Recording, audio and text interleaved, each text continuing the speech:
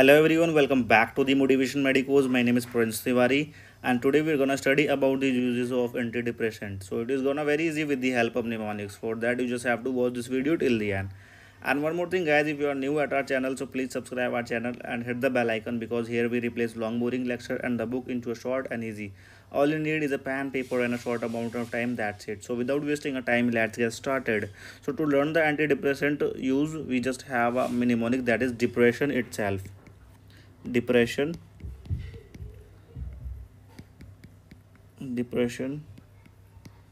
itself, it is the mnemonic. So just write it down over here: DEPRESS,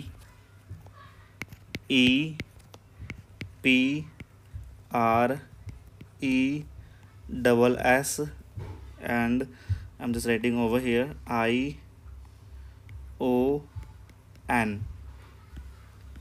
So from the D we have a, as I told you, depression itself. So depression. And from the E we have a anorexia. And from the P it's a phobia. And from the R we have a recurrent panic attacks. Recurrent panic attacks. And from the E we have a eating disorder.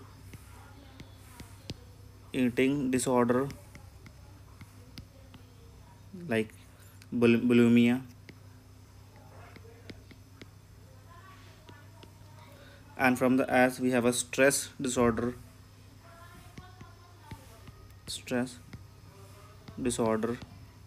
And from the another S we have a smoking cessation.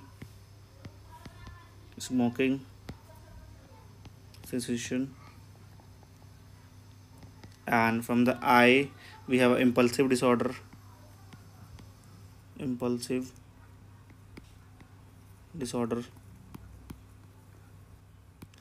from the O we have a obsessive compulsive disorder. Compulsive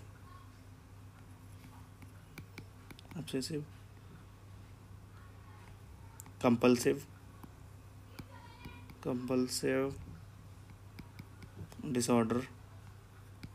And from the N we have a neuropathic pain.